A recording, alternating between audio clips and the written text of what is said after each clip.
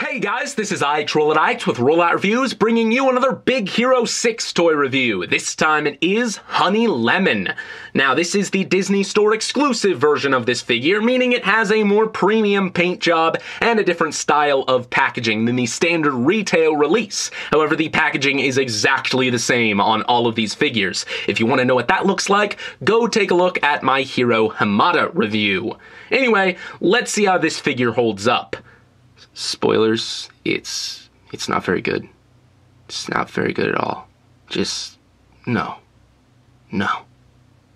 I will say, the premium paint job on the Disney Store exclusive version looks great. The shiny pink and the shiny orange, they all look pretty good.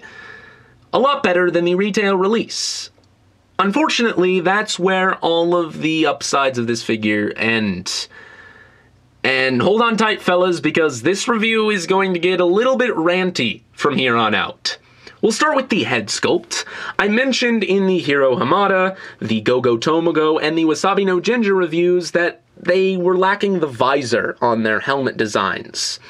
Whereas those figures didn't really suffer aesthetically from that, I think this one definitely does. There's a certain shape that visor provides that's just missing here, and it makes the helmet look very unfinished. It also makes her face just look a little bit flat and uninteresting. I think the preliminary shots, the early version of this figure, had a much better face sculpt, whereas this one just looks vacant, almost. The details are nice, but she just doesn't look quite there. Also, the hair is very restrictive and molded in only a single direction. Now, before I talk about the sculpt and how this figure was constructed, which is appalling, honestly, I'll go over the articulation.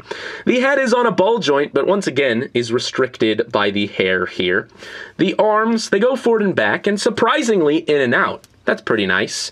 No elbows. No rotation, nothing. In fact, this arm here is molded in this bent position.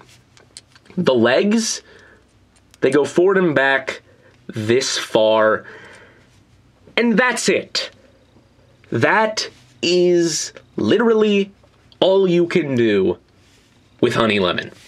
Her only accessories are her purse, which does nothing but hang there, and this little foot stand thing, which is also strange. It clips onto her foot. It doesn't look subtle at all, but she's got peg holes in her feet.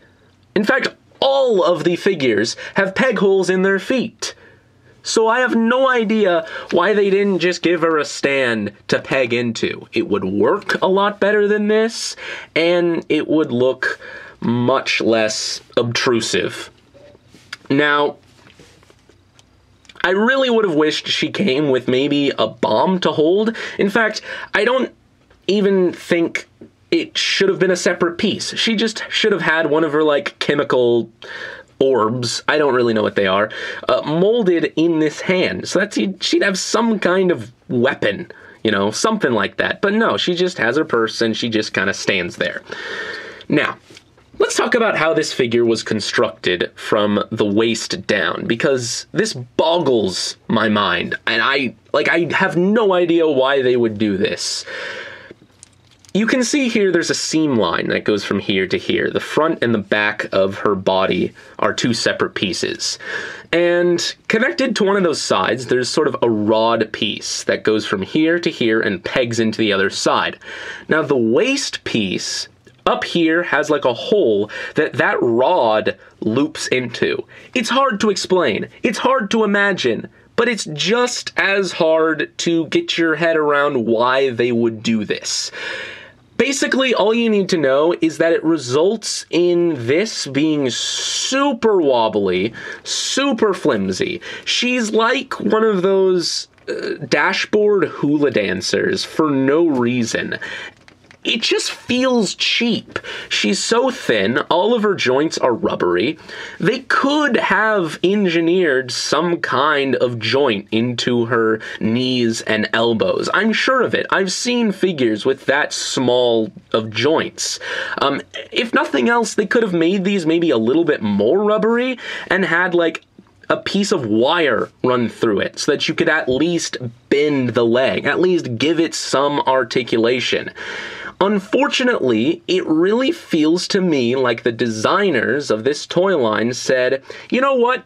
We're gonna target this towards boys. And so the figure that's a girl and the figure that's pink, we're just not gonna put any effort into it at all. And I hate that. Like, this could have been a decent figure if it had more articulation. I could forgive the visor being missing. It's just that it feels cheap. It feels like they decided to just make this the figure for the little sister and all the other figures for her older brother. And I don't like it. Now, once again, I really hope they make a larger scale toy line for this movie, because above all of these figures, Honey Lemon could benefit from a larger figure with more articulation, because this is just pathetic. Only get her to complete the 6. Otherwise, skip on this entirely. It's not worth it. It's not good. It's not good. It's just, I can't even. 10 out of 10. I love it. Anyway, that is about it, guys, and this is IX RolloutX, signing off.